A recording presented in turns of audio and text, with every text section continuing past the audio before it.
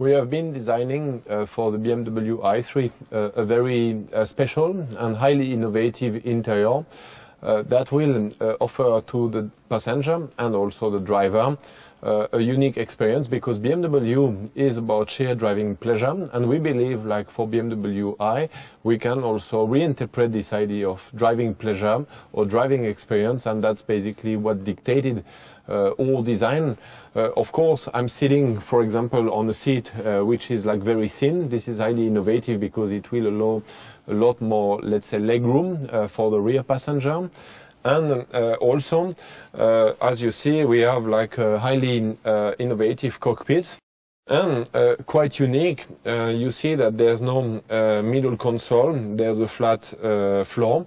And what that can, for example, allow you to do, you see I'm quite of a tall person, I'm well over like 1.90 meters, and you see like it's quite easy to move from a side to another. That can be also very helpful in some critical park situations.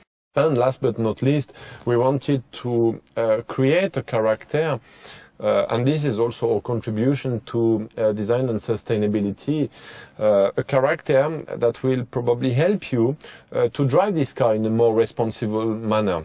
It offers you many other possibilities or an additional freedom. The way you could, for example, sit in this car, for example, while waiting. It happens to me sometimes to simply grab a book while waiting in the car, if I need to. And basically, like, I can also sit, for example, like that, lie on the door panel, which is also designed in a way that you can also lean on that.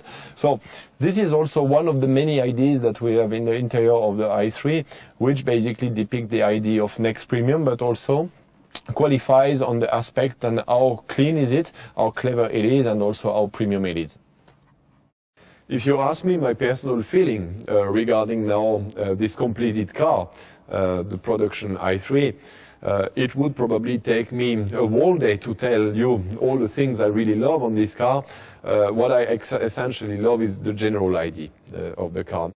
I think all customers will be very special. There will be some pioneers, and I'm sure they will certainly love the car. Some other won't probably like this is also something I love or I hate. But this is also important. This is not the mission of, like this, let's say, to convince the whole world. It would be way too ambitious, but probably to convince already a small part of the world, and especially like with people who are like more pioneer. You could write in this on this car with a big, let's say, sticker, I'm gonna change the world. This is what this car is a bit telling you. And it is possible to combine, actually, again, this idea of like, okay, let's move on with a couple of like new things, let's change a few things, let's be more responsible. We don't want to give up on the good things we know in life, such as beauty and a certain hour of performance. This is, of course, important, but again, I still fulfill to this statement, this is a car which is unique for very unique people.